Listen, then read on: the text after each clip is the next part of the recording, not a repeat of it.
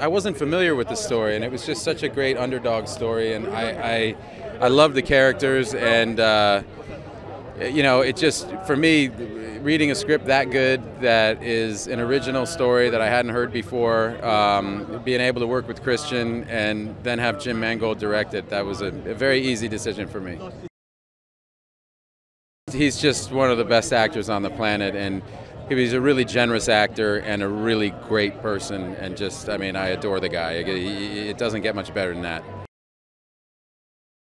Carroll Shelby was an extrovert, so he wasn't afraid of an interview. So there was a lot of material to kind of go through to kind of get a sense of his public-facing side. And then I talked to a lot of people who knew him in his kind of quieter moments, and tried to get a sense of what he was like away from the cameras. And you know, the movie kind of sees him in both regards. And so I think for me, I'm not really a car person, and the fact that I love the movie so much and not being a car person was a good sign to me. But my way in with Shelby was that he spent his life collaborating with other people to build something that was kind of bigger than him, and that's what making movies is. So I really, on a deeper level, could connect to what it was that really kind of made that guy's engine run, and that was really the way in for me.